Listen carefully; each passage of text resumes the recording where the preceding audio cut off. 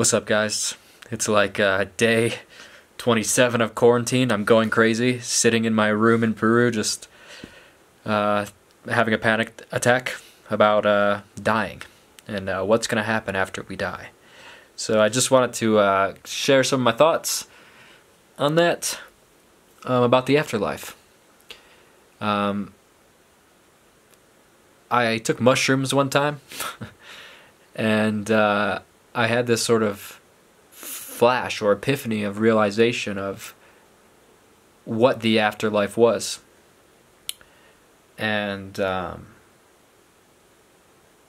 since this day, it's really changed the way not only I perceive this current experience, but future experiences and my past experiences. But what the mushroom told me was that this life now is the afterlife. Like, don't worry, don't be afraid. Don't be afraid. You've done this before. This is the afterlife. You made it. You're already here. And when you leave, you go to a new place. And you were in a different place before. And it was showing me how the steps my ancestors took, the collective ancestors, you know, the humanity and before humanity, all the way back to like this primordial soup of bubbling water in an ancient earth.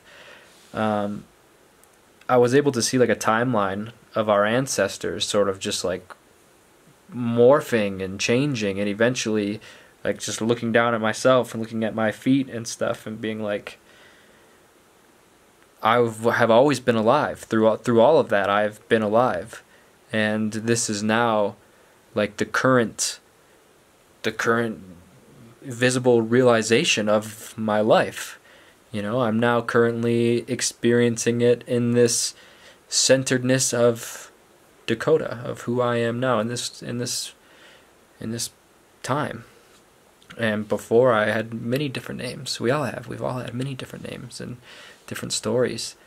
And here is this one. You know, people always say, what's it going to be like to go to sleep and not wake up? Alan Watts made a joke. He's like, kids, think about this. You know, I remember thinking about this as a kid. Like, man, what's it going to be like? Yeah, that's what death, you're just going to go to sleep and you're just not going to wake up again after that? And if you think about that long enough, you naturally will come up to another question of what was it like to wake up without ever having gone to sleep? And here we are. So it's safe. Ram Dass used to say death is safe. It's like taking off a tight shoe. But it is safe. I mean, in the face of eternity, it's safe. What can happen? Krishna, Lord Krishna, said when Arjuna asked to see his true form, because Krishna comes on as this flute-playing little boy, well, you know, little butter-stealing child, baby, and Arjuna says, Krishna, show me your true form. This is in the Bhagavad Gita. And Krishna just like turns into this basically kind of a monster with, you know, big teeth, and the whole universe is being chewed apart in his teeth. And he says, I am time, destroyer of worlds, and I have come to engage all people. And there's another really good thing in the Bhagavad Gita where Arjuna, where he is conflicted about going to war, because there's a big story. He has to go to war with his family. Krishna comes on as sort of this guru figure, and Arjuna is like, Krishna, I don't want to fight my family. What am I supposed to do? And basically Krishna was like, you fight and you enjoy the fruits of your battle, and you know, you get this land, or you die and you come to heaven with me. It doesn't matter. It doesn't matter. Because it's just a happening, you know? We are in the afterlife of the stars. We are in the afterlife of the first moments. there is actually no afterlife. That's the thing, is that it's all just one happening. And that's kind of the point, I think, of that quote in the Bhagavad Gita, where it's like, it doesn't matter what you do. It doesn't matter what you do, because it's all just a happening. And there's no afterlife because it's just a flow of life. And for some strange, peculiar reason, certain things gravitate to taking an identity. And we all feel a sense of I-ness. You know, I'm sure a bug, like a fly, feels a sense of I-ness. If you pull its legs off or something, it's going to feel a sense of panic and, you know, all these sort of instinctual things that are just vibrating through us for some mysterious reason. How did they get there? What is the force that gives us these memories? You know, where do our instincts come from? And they come from a previous life you can think of. You know, you think of, like I was saying, how I was able to see all my ancestors on this mushroom journey. I was able to see how things they did that was beneficial to remember later in life is now being expressed through me, not only through my personality, but through my instincts. And that's where these instincts come from. They come from our previous experience, like a video game. Like, we're gathering experience. You die, you resurrect, and you have some of the useful knowledge of your previous incarnation. And just like in a video game too, like where people start getting better, like as a you know, like the difficulty of how good people are getting starts to raise, everyone gets better. Everyone gets better because it forces you to raise the bar and to hit that standard. And life is the same way. You know, we're all in this collaboration of existence. And I was able to see how, this is actually what I saw. I saw, like, being afraid of the dark. Like, I'm here in Peru, and the kitchen is like in a different building. So if I want to go get food, I have to leave my room and walk down and go into the kitchen, and like, it's just kind of scary to walk through this place. I mean, we've got all kinds of crazy psychedelic plants outside that feel like they're staring at me when I walk past them. We have 1 million stars out right now, and there's the sort of ambience of the river that's 20 feet away.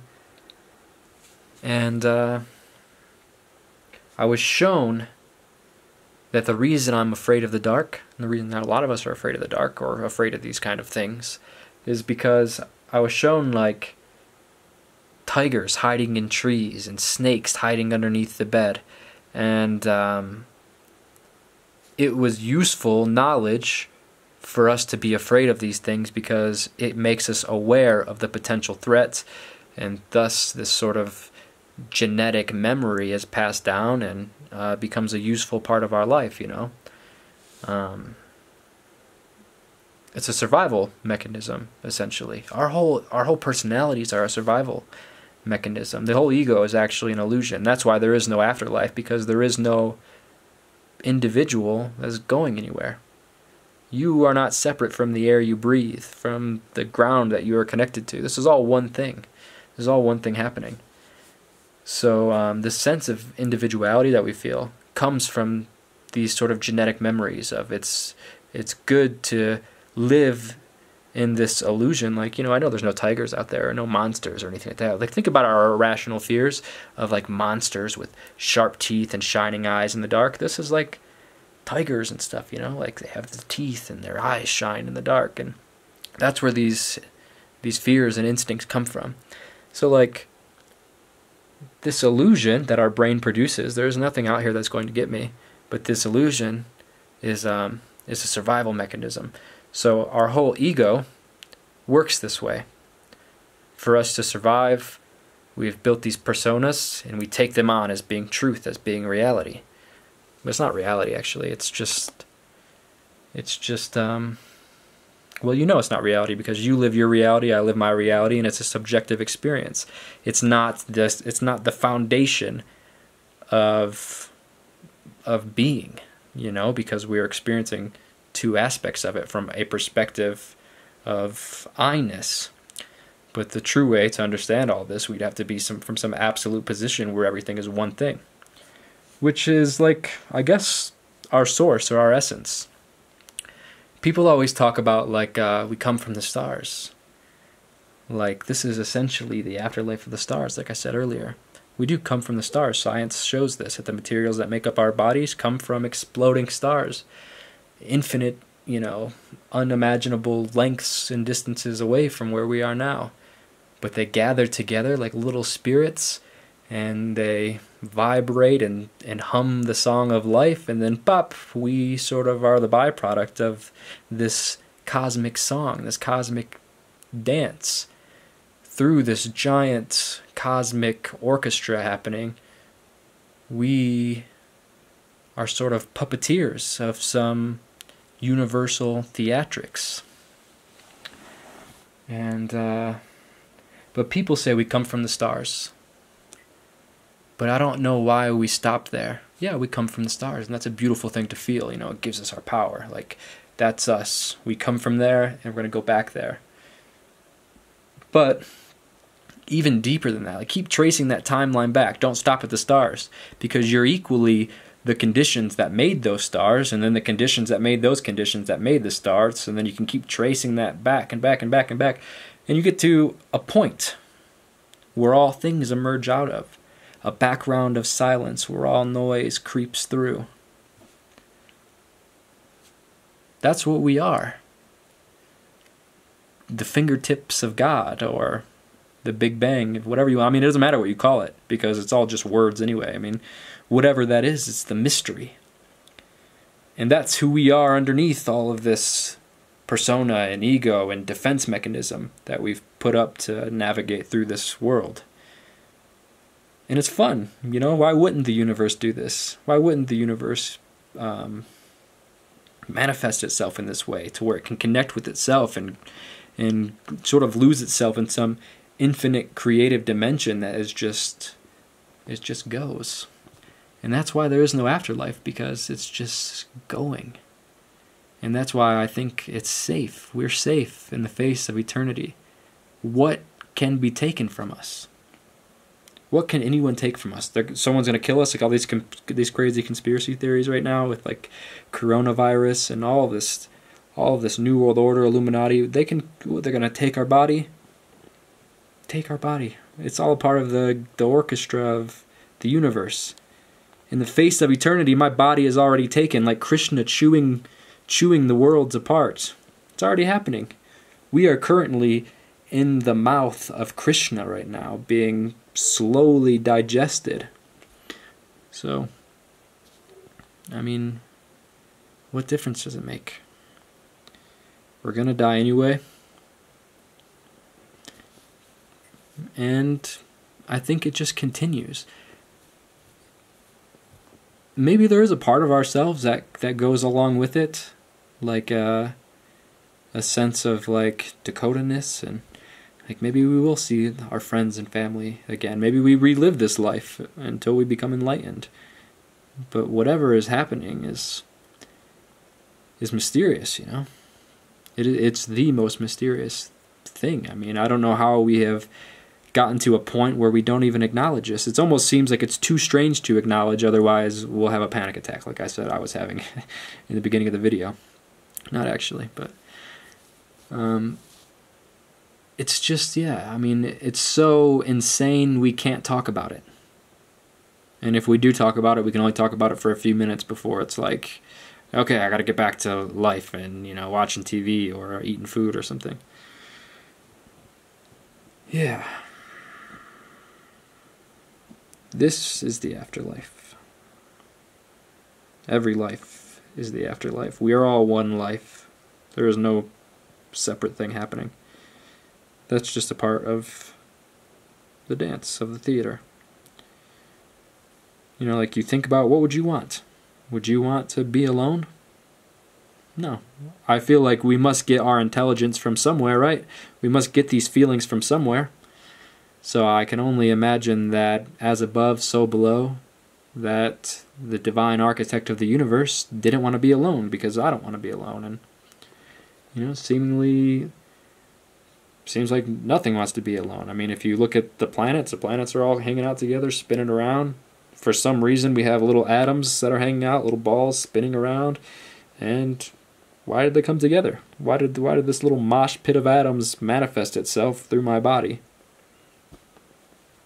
Because it didn't want to be alone, I guess. And, yeah.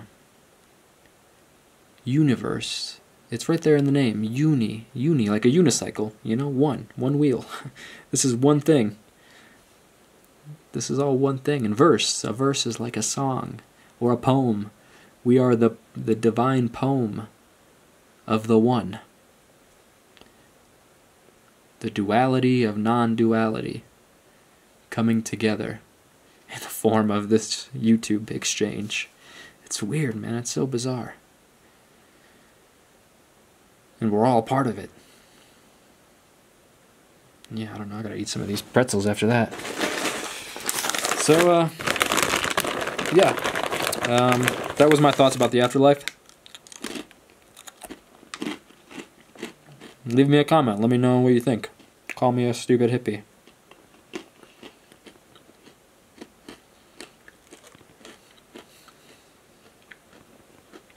Okay. Follow me on Instagram. Dakota Wint. That's my name. And hope you guys are safe. I hope your families are healthy. Be cool during all this crazy quarantine stuff. And what else? Yeah, don't trust Bill Gates. Catch you guys next video. Pretty cool, right? Crazy world. Crazy world. Who would have known?